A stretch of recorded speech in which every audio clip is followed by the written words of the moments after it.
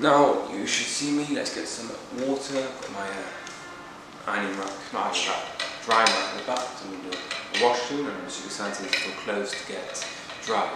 Really easy because of the heat.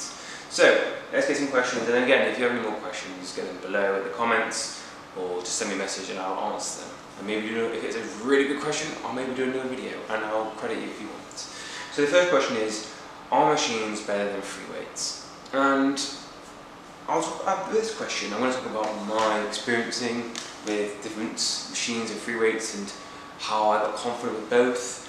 So, wow, where did I start? Firstly, to start that question, they're both exactly the same. There's no better exercise, there's better machines than other machines, that's one factor. But free weights, they're kind of the same weights. Of course you get different designs, but it's the same weight. But with the machines, there are better machines than other machines because of the posture of the machine, with the positioning of your body.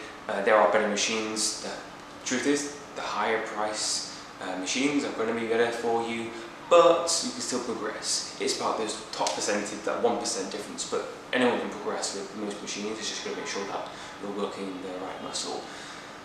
But I started with a lot of free weights because it just happened. I didn't really use machines. I thought free weights better.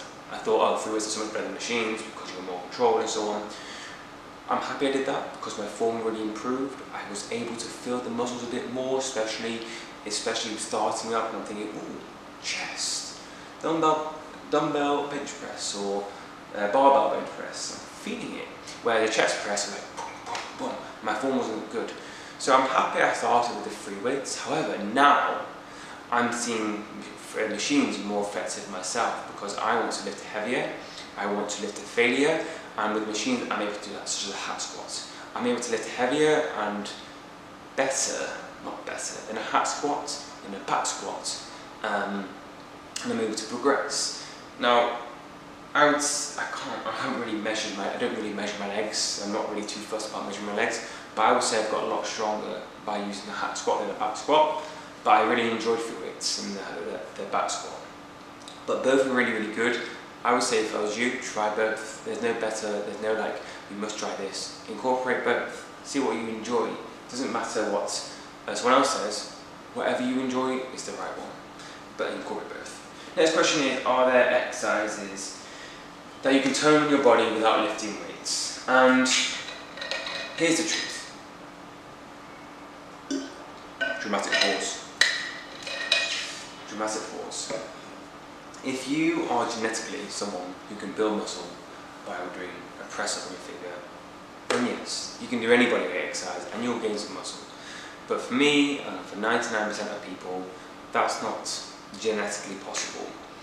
You can, at the very beginning, you can build some sort of muscle by doing body weights, like squats, like chest press. These are great exercises, not chest press, like a press up. These are great exercises. 100% is great exercises, but they're not going to be the reason why your muscles grow as much. The reason why people sometimes look more muscular when they're doing this stuff is because they're probably cutting with the nutrition. They're losing body fat percentage, and these muscles are popping more. Now, if that person did strength training with weights, machines, probably that muscle would look even more bigger. So the reality is the most effective way to gain more tone, which means strength in muscles, is by strength training. Now, yes, it's a great selling point to someone say body weight exercise which tones, but the reality is that person's strength train and they're literally just doing the toning, they're doing the body weight exercises to get your views. But that person, if they had 10 clients and you asked them, okay, I want to make the most effective way to tone, to get strengthened, to get stronger, to get more muscle, they'll recommend strength training. They wouldn't even recommend their own videos. Harsh truth, but here's what you need. Become more confident with strength training. I don't care, even if it's 2-3 kilogram weights in your room. Amazing. Progress, confidence over time. You're going to want to lift a bit heavier. You've got to start somewhere. But even starting with body weight is unbelievable. Eventually you go to weights. How often should you change your workout? The reason why I did it like that on YouTube, because I'm probably going to shorten this to YouTube, to Instagram, and TikTok. The reality is too many people change their workout way too quickly. And what I mean by this is, I'll do a workout plan for 2 weeks, and they'll be like, I'm bored, there's no progression, I need to change it up. And that is the worst thing you can do, because yes, for consistency, and you want to change it up so you can stay consistent with the gym, but actually for effectiveness, following your training program, progressing over time, getting sometimes bored of this exercise because it's a bit tedious, is the best way that you can progress. It's the best way that you can strengthen. It's the best way that you can monitor progress, because 1 week you're lifting 10 kg and week 6 lifting 30 kg. If you start after 2 weeks, try no exercise, how are you going to see that progression? You're only going to see so much small progression. When you stay consistent over a period of time, you're going to increase it. And the reality is, are you willing to be a bit more tedious with your workouts, repeating the same thing again and again, yet the goal should be clear, and that may be, actually, do you have a clear goal? Because sometimes if the workouts, you want to change up the workouts all the time, maybe you don't have a clear goal in mind. When you actually understand that if you want to progress, if you want to lift heavier, if you want to get more stronger, you're going to need to follow the same program. So if that isn't the case, really think about the why, and try and think about the why, and come to actually realise that, oh, that might be really important for me to stay consistent. And it's really good, because you shouldn't always be motivated to work out. Why should no one's motivated to work out all the time? Because when people are always motivated to work out, they're probably motivated for 2 weeks and they don't work out for 6 months. Again, why would someone do that? You should be looking for 80% consistency. Some workouts unbelievable. Some workouts, meh, I got something done, I feel good. Some workouts unbelievable. That workout, meh, again and again. But look, you've been so consistent, and that's what you should look for. And lastly, if you're a beginner at the gym, what do you recommend? If you are a complete beginner and going to that weight session is literally keep you up at night and you're petrified, I would recommend going to the back of the gym where no one's in. If it's a room, if it's somewhere quiet where it's just you, if you're able to have that, or the gym's not busy, find somewhere quiet, find a few exercises that you can start really light. The lightest dumbbells, there should be no squat racks, there should be no weight rack somewhere else in the gym. Pick the lightest. And the first time, you're probably not going to be that good at the exercise.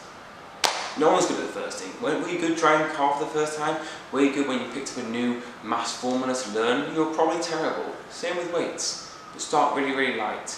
You progress your form, you progress with this exercise. Soon that exercise is going to become boring, you're ready to move on, and you either move on by progressing the weight, which gets more exciting, more challenging, or there's an exercise, there's a machine that you really want to try. You're inspired by someone else who you admire what they do. You know what, I really want to try that hack squats. I really want to try that leg extension. And that's when you start. But the hardest part is going to that first part. Stop worrying about the thing 5 months down the line. Focus on getting to the gym, go and find your own space, progressing, try some cardio machines, keep going consistently. Eventually, naturally, you're going to be ready to say, you know what, I want to try leg extension. Nervous. You go, you smashed it. That's what you do. Anyway, I want to make sure that I'm not over the time limit here. I'm fine. And there were a few more questions, but I kind of like some of them were like honestly exactly the same. So I kind of like categorize them. But that is gym confidence. Now, there are a lot of things I haven't mentioned here, but if you have any more questions, let me know. I hope you enjoyed this video, and I look forward to you. It's probably a lot louder than I thought. I look forward for you to listen to me in the next video. See you soon.